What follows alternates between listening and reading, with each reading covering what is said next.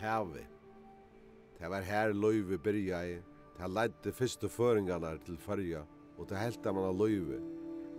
Som ein bindelige middelen folk, odjar og land, drever Havið okkun enn tilsøyn, trødlabunden av gamla rytmiska kallun, som okkara forfedrar kjente så vel. Men Havið drever ikkje bare okkun at seg. Vi hjelp fra vinteren drever det alt tilsøyn som ligger og sløyest, og krever endegjald for alt som vi teker Havið. Men det som vi gjev at fyri for det meste plast. Ein slag av tilfæri som ikke livande kan live av at eta.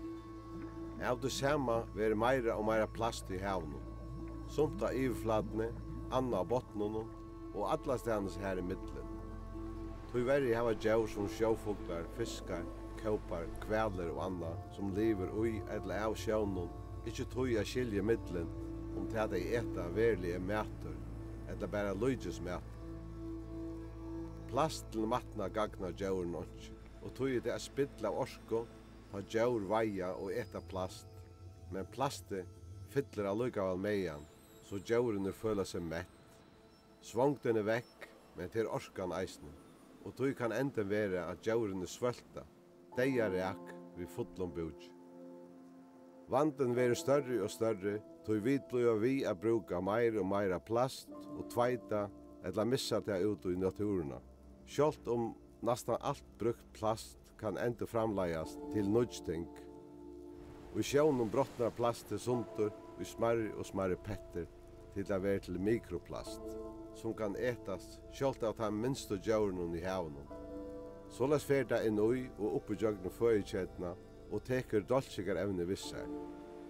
Og i det øylian eg plast i sjøvnen, men enn meira fiskur enn plast her nirri. Men det har brøytes kjøtt, tog i minsta lei 8 millioner tons av plasti enda av sjøvnen kvart år. Verleis sjå ungum føringen i det at ta tid vera vaksen og kanskje ha finnje bøtt, være meira plast enn fiskur i havnen. Om vi ikke brøyt okkar etbor som føringar og heims samfella. Det ser ut som om vi har glömt at Havið okkar opprunn, og at vi partar av notturna ringgras. Og i notturna fer alt tilfær rundt i omfær, fra løyv til deia til nytt løyv. Men plastet i okkara samfella fer bare ein vei, fra framleislu til bruk til bortukast.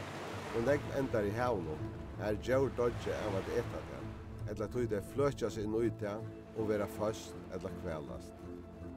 Om vi i stedet lærer av naturene, herme etter henne og bruka brukt plast som nytt tilfell, kunne vi løse plastdolkikar trobleika, men først må vi gjevas ved framleia og bruka meira plast enn vi har tørva. Har vi sjálv vi har lært det, kunne vi lære alla heimen at okkara hav ikke et skrellipláss.